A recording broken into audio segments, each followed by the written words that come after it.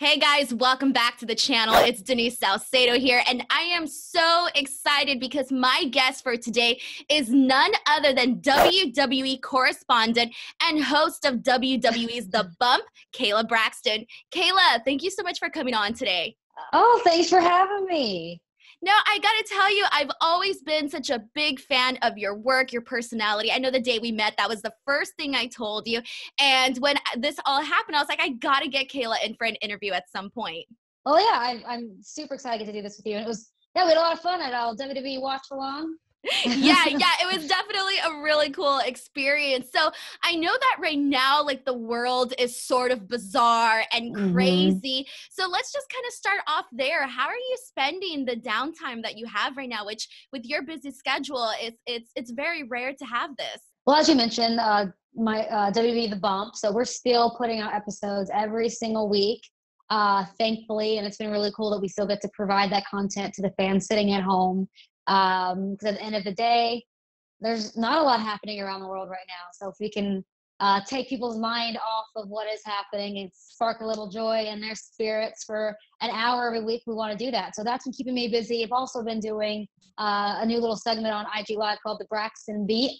Done a couple already. Did one with my latest one was with Becky Lynch. So that's also been keeping me busy. And other than that, I've been just like Netflixing, just been catching up on all those shows. And there's so much right now, but let's jump into the fact that you started the Instagram live stream that you're doing. That's really cool. Did you ever think that that maybe something like this, out of a bad thing, something good would come out because you're getting this interactions with your viewerships and all of that? I mean, that's just the kind of company WWE is. The company's whole goal is to entertain. And I mean, we saw the numbers after WrestleMania. We hit records with content viewership, and so it's just really cool to be able to add to that in my own kind of way with my own kind of spin. So I'm still kind of evolving, trying to figure out what the Braxton Beat actually is. We've only done a few of those, but definitely in the coming weeks, I've got some really fun ideas that I think our viewers would be entertained by. It's a really cool way to, sort of just like keep out there, keep doing stuff. And like, even though you're still doing the bump and other things, it's still like an Mhm. additional thing that could be really awesome. So Mhm. now, speaking of WrestleMania, how is your WrestleMania experience different from all the past WrestleManias that you've participated in? Just sat on my couch. I mean, the world knows that we weren't live. We were all tweeting from the comfort of our own homes. I actually had one of my coworkers joke because I was doing a backstage interview with King Corbin, and I was tweeting. I think I told him to keep his day job. Yeah. And my coworker goes, "How are you tweeting while you're interviewing King Corbin?" And it's like we had fun with it because we all know we're sitting with our. I have a roommate. We're sitting 6 feet apart on the couch.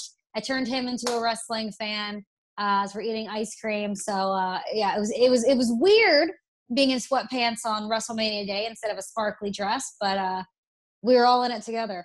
Exactly. And it's one of those cool things where it's like, at least we're out here. And I got to tell you, Saturday and Sunday, I didn't think about all the bad stuff going on in the world at all. I was like, oh, WrestleMania, like, let me tweet my thoughts. And it was a very nice distraction. So I think major kudos to WWE for putting that on. So now let's go ahead and sort of rewind now with your career. So I want to talk about, how did you land this opportunity with WWE? Especially at such a young age? Yeah, well, I mean, I've been doing TV stuff for a long time. I mean, it's always been a passion of mine. Literally for 10 years now, I've been doing some kind of media, which is insane to think that it's been almost 10 years, 11 years. So when I was in college, I studied broadcast journalism. I actually wanted to be a sports broadcaster. My minor was in sports broadcast. And I started, which is advice I give to young people now who have the passion and the desire to do what I do or do what you do, Denise, is create your own content, because the world's not waiting around on you. You've got to take initiative and create something on your own, which is what you're obviously doing here and with what I did in college. I was big into the YouTube world. I tried to be a famous YouTuber. I have a lot of friends who have been very successful in the YouTube world and make a really good living doing that. But it ended up landing me into working at a local news station, actually here in Orlando, West Shoe News, where I had my own entertainment travel beat called Orlando My Way, which was an incredible gig out the gate right out of college. And and I did that for about 2 years. And then WWE actually reached out to me. I've been friends with Greg Hamilton, the Friday Night SmackDown ring announcer, for years. And he said the company was looking for more backstage interviewers, viewers, and ring announcers. And in the beginning, I wasn't too interested in the job, not because I don't have the respect for the company, but I didn't know anything about it. I'm one of those rare people in a company who don't come from this world or came in completely blind. I knew Vince McMahon's name, and that was about where that ended. That's so crazy, though. It's always like it's meant for you, though.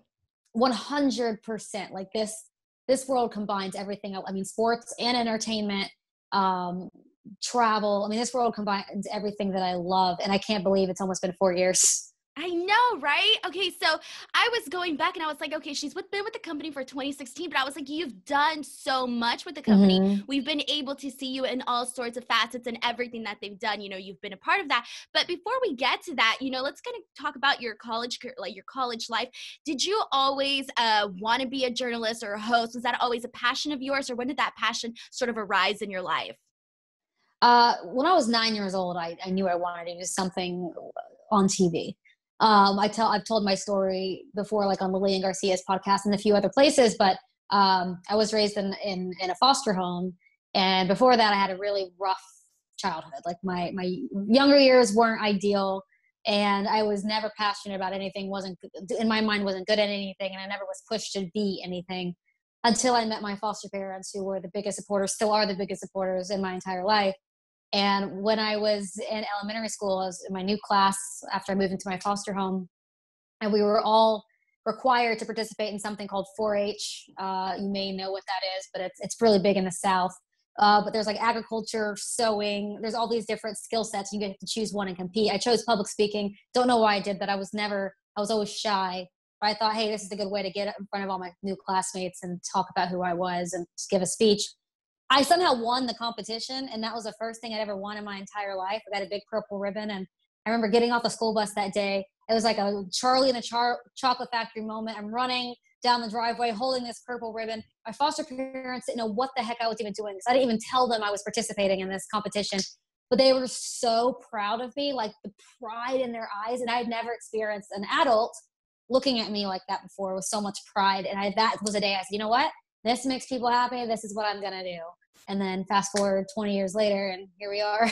That's incredible. Like, I'm telling you, it's funny because public speaking isn't something that anybody just goes ahead and jumps into. I think if anything, it's the thing people try to most avoid. Yeah. Very true. Yeah. So now you're in college. I want to know, do you still remember your first news package that you ever created, or your first time hosting or reporting on anything? What was that experience like for you? Well, in college, I didn't really do any of that. I mean, again, I had my own content, so that was just me with a camera going around creating content. Now, when I worked at my first official news station at West 2 News, I came in, fake it till you make it. I was young. I was 21 or 22 in a top 20 TV market. Everyone was looking at me like, what are you doing here? Because these guys and gals had been in the business for a long time. I had no business being there. I didn't even know what a VOSOT meant. Like, I had to Google terms and pretend like I knew what they were. But I did my first package, and first time I'd ever done something like this. And my news director calls me and she's like, Kayla, great job on this package, but here's the thing. You got to lose that Southern accent. See, I was raised in Alabama, went to college in Tennessee. I used to have the most Southern drawl, which you can't really keep that when you're working in local news. You got to, So I had to work on getting rid of that Southern accent. But that's the one thing I remember is, okay, Southern Kayla's got to go. And it's one of those things where it's that job where they point out, if something's wrong with you or you're not doing something right, people will go ahead and point it out. So how did you eventually let go of the accent? I never took any classes or anything. I think I just was able to I don't know. I honestly couldn't even tell you. I think I'm not good at accents. That's crazy. You would think I would be because I was able to fake it so quickly. Yeah, I honestly can't even answer that. When I go home to see my foster parents, though, it's right back out. Or if I have one too many glasses of wine, Southern Kayla is In the building. They say that whenever you're around people that are from your past or people that really know you that well, that's when your true identity obviously comes out. So I think that it's okay that your accent comes out when you're around them. So what would you say was some of the struggles that you faced earlier on in your career, or maybe one of the biggest lessons that you've learned early on in your career? I mean, yeah, I think I kind of mentioned earlier, just being so young and being so green and having to do a lot of teaching myself a lot of stuff. Like I could not rely. I wasn't about to go ask someone in that news station how to do anything, because I knew that I didn't want to reveal that about myself, that I didn't know what the hell I was doing. And then also humbling myself and taking advice from people who gave it, because I am a very naturally hard-headed person. I think I know everything. And I mean, I don't, but I can act that way sometimes. So it's kind of letting that down and be, okay, if someone's trying to help me, take the help and learn. And it's crazy the amount of people who've come through my life since then who have just taught me these little things that I will catch myself using that today. Like even in my doing the bump, how to conduct interviews in a more efficient way and a concise way, and how to ask the right questions. And so yeah, definitely just accepting the help along the way. That's really cool. And okay, so now let's go back to WWE. You're there, you're doing all of this stuff. We've seen you, I would say that we've seen you move around a lot in the company, which is great, because then, hey, the more eyes on you. So did you ever expect for all of these opportunities to come your way within the company? And what were some of your favorite things that you've done so far? Yeah, that's one thing I can say. I think I'm one of the few people who literally in the company who've literally done every single part of it. So when I started, I was doing ring announcing, which I had never done ring announcing my entire life. I felt so silly. Like when you've never used that part of your vocal cords and you're in the middle of a ring and you're just saying a bunch of stuff, you feel silly. So I remember thinking, I was like, I don't know if this is exactly what I want to do. And I expressed that to the right people in the company, that although if Vince McMahon's at Kayla, we want you to be the new ring announcer of whatever brand, that's exactly what I'm going to do, because at the end of the day, he's the one sending me my paychecks. But I knew that what I wanted to do, and I expressed it to my boss, Michael Cole, creating content, original content, and hosting was where my passion was. And he was very receptive to that really early on. Never heard the word no from him when it came to me wanting to pitch new ideas. And wait, what was your question? Okay, well, because you've done the live ring announcing, you've done the backstage interviewing, you've done the content creation, pretty much all aspects. And sometimes certain people are, only very strong in one point, but you've been successful in all of the things that you've done. So I wanted to know what was your favorite, which you just answered with the content creating and stuff. Hosting the bump is literally what brings me joy every single week. Like this is where I feel like I thrive and where I belong and where I can really be me, because I'm so honored that I have the opportunity to be the Friday Night SmackDown backstage interviewer too. Like that is, that's something that you want when you come to WWE. I was looking at Renee Young when I was new, like, you know what, I want to do what Renee Young is doing right now.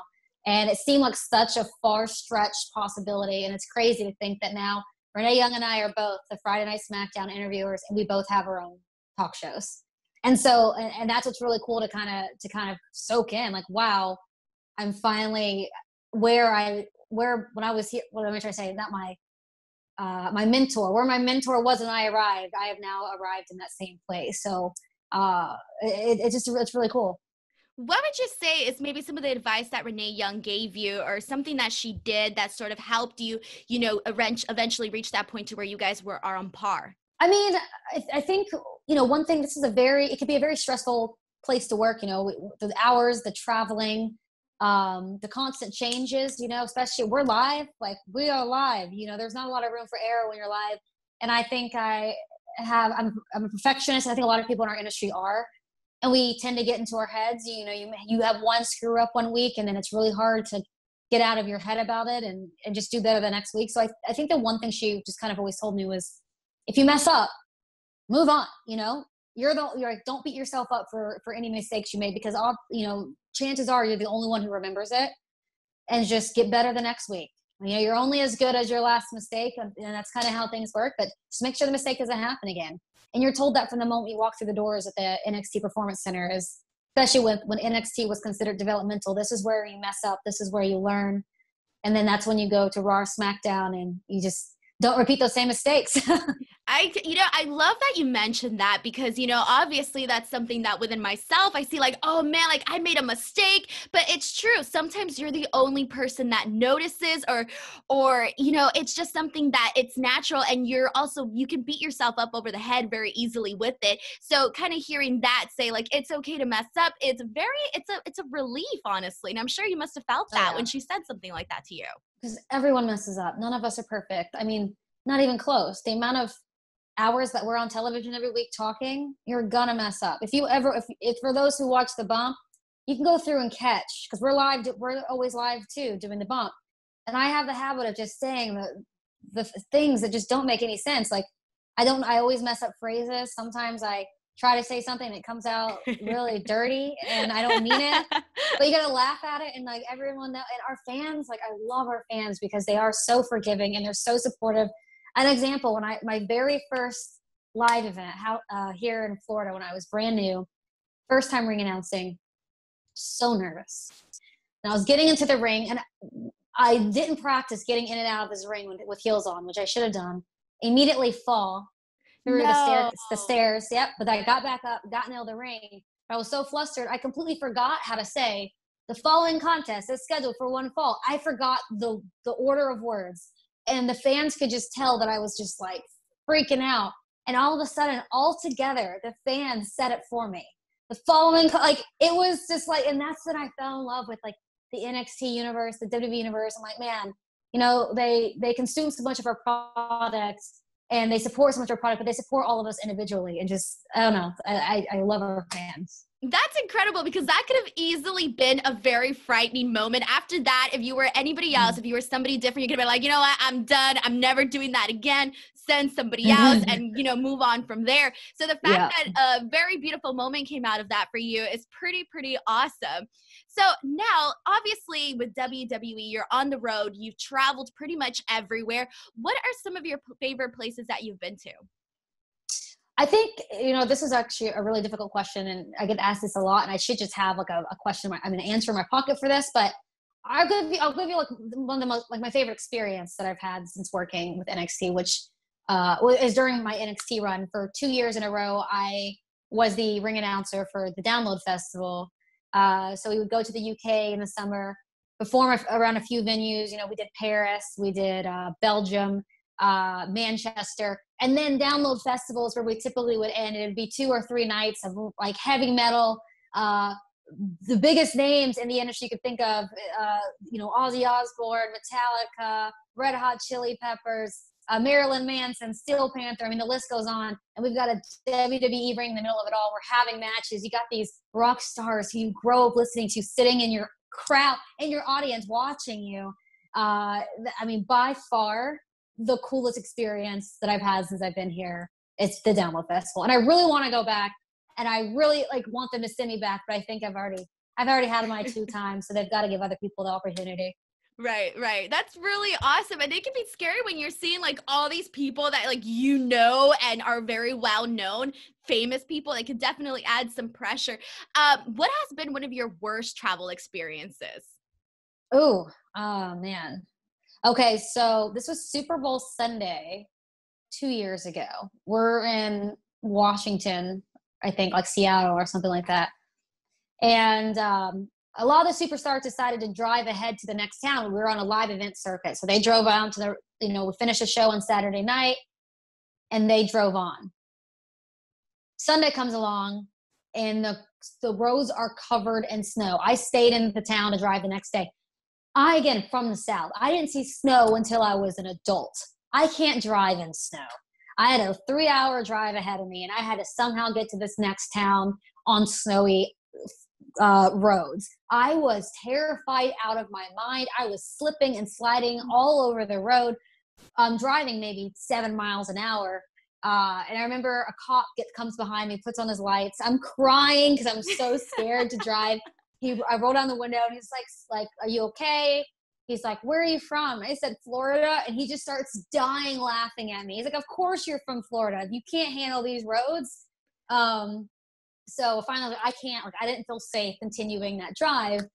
So I abandoned my car on the side of the road. I texted Seamus, and I was like, Seamus, I knew what talent were coming behind me, because we're all kind of driving on this thing. Right. I was like, how far are you from where I am? I dropped a pen. He goes, I'm coming up behind you, girl. So and I remember he was wearing like shorts and flip flops. I'm like, what is wrong with you? Pulls over behind me. He grabs on myself. We jump into his car, and he drives me the rest of the way. And my car just stayed on the side of the road until I called the rental car company. I was like, hey, this is where your car's at. That was probably one of the worst travel experiences. And thank you to Seamus for saving my life. Oh my God, I was going to say that could be very scary, okay? Having to drive in the snow, it's not like something that everybody is accustomed to doing. So you got very, very lucky that Seamus was behind you or near you or whatever that ended up making it work. Oh, yeah. Kudos to you on that. So now, what would you say is something that is still left on your bucket list in your career, whether it be in WWE or even further down the line? Man, like I think I'm exactly where I need to be right now. I mean, I just want to continue to get better. I welcome any and all opportunities that come my way. Obviously, I was actually talking to my friend about this the other day. It's like, WWE is one of these places that I see myself always being a part of in some way, even if it's not full time. I hope to always somehow be a contributor here, but maybe also take up some other responsibilities at other large companies, whether it be, Access Entertainment Tonight. I have a passion for the entertainment news as well, whether it's me doing stuff for Fox Sports, which is something I'm also interested in. So just broadening my hosting horizon as far as it will go. But I definitely see myself growing more here. Maybe start a podcast with the company, So we'll see. Exactly. Everyone's just going to have to find out with me, I guess. I think there's still like so many more opportunities. And like, even with just what you're doing right now on Instagram Live, that could be a stepping stone to like, someone be like, you know what, Kayla, you need to have your own podcast, and kind of just go from there. Mm-hmm. All right. Yeah, that'd be great. So, Kayla, first of all, thank you so much for doing this interview with me. We are done with the career portion of this part. We're going to go ahead and jump into the lightning round. So how the lightning round is, I ask you 10 questions. You answer as fast as you can, and it's usually a pretty fun way to sort of get to know you a little bit better. So, all right, Great. Are you ready? I'm ready. All right, guys, here we go. This is lightning round with Kayla Braxton. Question number 1. What is the last show you binge watched? Tiger King. Number 2, name the thing you'd like to do or place you'd like to visit as soon as the self-isolation is over. Oh, I think I want to go, maybe Vegas. Number 3, what was the first concert you attended? Oh, first concert I attended. Man, I don't remember. Or last concert you attended? Last concert I attended. Jeez, this is so hard. Or favor. We'll switch it up. I mean, I think it would have had to been Metallica. Or no, nice. I think Aerosmith. Oh, nice. All right. Question number 4. Name your all-time favorite album. We're going to have to pass. Maybe, I think Yesterday by the Beatles is going to have to just be I listen to that on loop. Classic one for sure. Number 5, what is your dream vacation? Anything tropical. Or I would love to go to Iceland to see the Northern Lights. Oh, yeah. Those look beautiful on pictures from what I've seen. Number 6, if anyone can play you in a movie of your life, who would you want it to be? I mean, a lot of people say I look like Meghan Markle, which is funny because there's already been movies about her life, but her maybe Christina Milian. Yes. Number 7, favorite wrestler's theme song? Okay. Favorite wrestler's theme song. There's so many really good ones right now. I love Sasha Banks. Her new one is really good. I can't help but dance. And then I'm giving you a lot, sorry. And the Usos, because when I was trouble for dancing. Okay, you cut off after the Usos. Okay, so can you hear me now? Yeah, you're good. So when I used to be a ring announcer, I don't know if this is a loud and lightning round, I'm gonna say. So when I was ring announcing, I would they'd get in my Kayla, stop dancing, because there are a few talents, music where I couldn't help it. Usos for one, Bianca Belair. Question number 8. When you're not busy working, how do you like to spend your days off? Typically when I'm traveling all the time, like obviously right now I'm not doing that, but my days as lazy as possible. So basically the way I'm quarantining is typically how I like to spend my days off during a normal travel season. Nice. Question number 9. What is your all-time favorite movie or even your top 3? I'm a big horror movie buff. Love horror movies. It's. I mean, it obviously was a TV show at first, but the It franchise is by far up there in my top. Number 10. Who is your favorite fashion idol or icon? I'm gonna say I don't have one. Believe it or not, I'm not the biggest fashionista. Oh, wait, sorry. You cut off again. The last part where you said was fashionista. Yeah, I said I'm not the biggest fashionista. I said I wear what's cheap and what's clean. So I honestly can't even answer that question. Hey, that's the best way to go. As long as you're comfortable and you're looking great, because you always do. So hey, it's working for you. Thank you. Thank you. Kayla, thank you so much for doing this interview. Before we go ahead and let everyone know where they can follow you or where they can watch your show on Instagram Live. Yeah, pretty much every handle. It's Kayla Braxton, WWE. You can catch me on WWE's The Bump every single Wednesday morning at 10 a.m. on the WWE Network and all social media. The Braxton Beat is on the official WWE Instagram page. Awesome. Thank you so much, Kayla. Guys, if you like this video, please give it a thumbs up. Subscribe to the channel for more. And until next time, we'll see you guys later. Bye. Bye.